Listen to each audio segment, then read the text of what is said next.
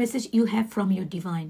Please pray to your divine, whatever your religious belief is, please pray to them and let us see what are the guidance we get from them. I take these cards as very special and they are very, very powerful. So please pray to your God, your divine, whatever your belief system is. Please pray to them and let us see so that we get the right guidance from the divine.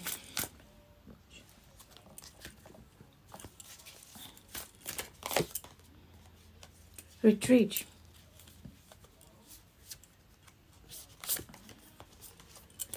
Inner child.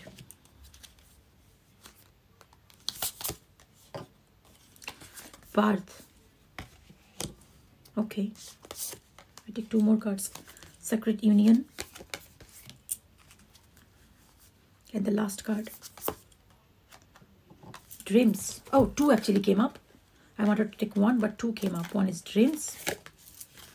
And 1 is divine guidance. What I'm getting the message here. Obviously, if you're looking for some reunion with somebody, that is on your way. That is for sure. And it looks like this is your divine counterpart. If you're in communication with somebody, if you're in a relationship with someone, because it looks like a guidance toward love relationship, your love life. If you're in a connection with someone, already in a connection that you are already talking, this is a confirmation that this is your divine counterpart. And this connection and this destination, this union was destined. Okay?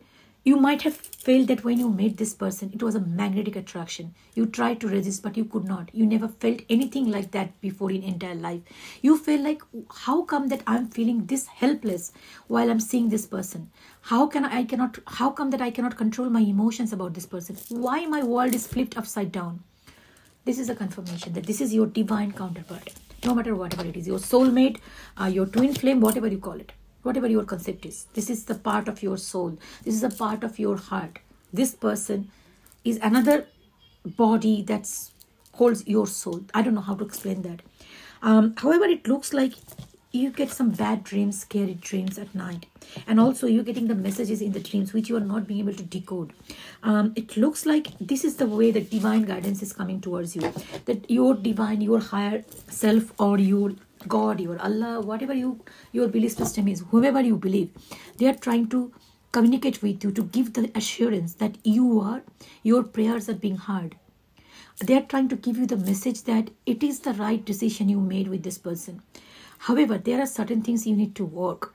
You need to work on. Okay, it's telling me that these dreams are a kind of a message. You're probably getting some scary dreams at night, and you're probably getting some messages in the dream, but you don't know what it means.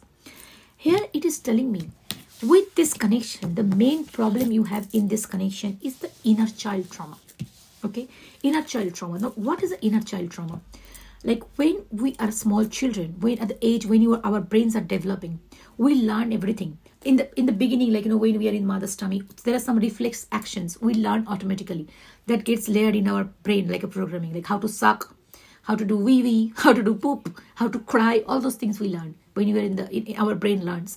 But when we out and in the first couple of years, like, 5, 6, 7, all those years, like we learn different things, observing our near and dear ones.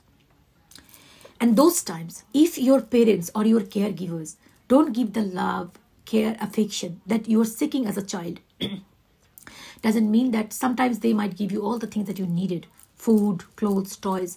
But suppose you are hurt at the moment, you're feeling scared, but your parents are not available to go to them and soothe you. Those things stored in our body as a traumas, childhood traumas. I have read that in a couple of books. Sometimes a child who were wearing uncomfortable clothes, that was also a trauma stored in the child. Okay, so also if you see an unhealthy relationship between your parents, that also stores in our mind as a trauma. It's like as a concept of relationship. Okay, so these are the deep things. I'm not going to discuss that here in deep, but all I'm going to tell you, you had certain belief system about your childhood, that in your childhood that you learned about your relationship, about yourself, about your self-belief. That is actually working as a self-sabotaging in this relationship. You feel, I'm not worthy enough. I'm not good enough. Whatever I'm getting, it's good enough. I cannot deserve anything better than this. I'm unhappy, but I believe I cannot get anything better than this. That self-sabotaging behavior is coming from your childhood trauma. Okay, because you as a child felt like you had to work really hard to get the attention of your parents. Your parents were busy. I'm not judging anybody. I'm nobody to judge any parents' parenting style.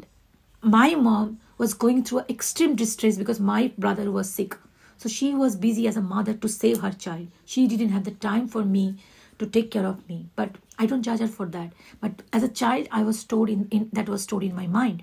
That's my childhood trauma. So the thing is, your parents might have the best intention and love and care for you, but probably they could not do it due to some other reason. Okay, but that is stored within you. And that's the feeling coming up as I'm not worthy, I'm not good enough, I'm not good enough of getting some love, or I'm not, I'm just, everybody's trying to criticize me if you're an avoidant. So you might be, everybody's trying to criticize me, everybody's trying to judge me.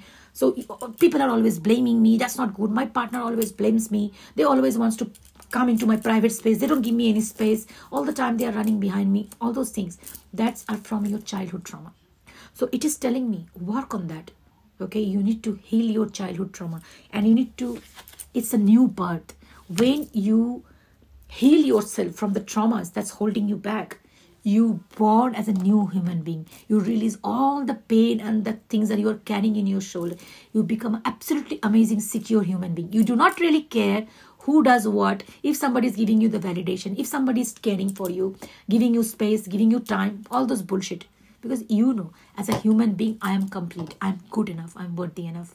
Retreat yourself with all those feelings. That's the message coming in. So work on your childhood trauma. The person you are looking for, they will be coming back to you. But that's not the problem. The problem is why they are going away from you. That's the question. And that's because of the childhood trauma. Work on that, honey. All right? And you will be unstoppable. And it's my only account. If you want to book a private reading, the link is in my bio.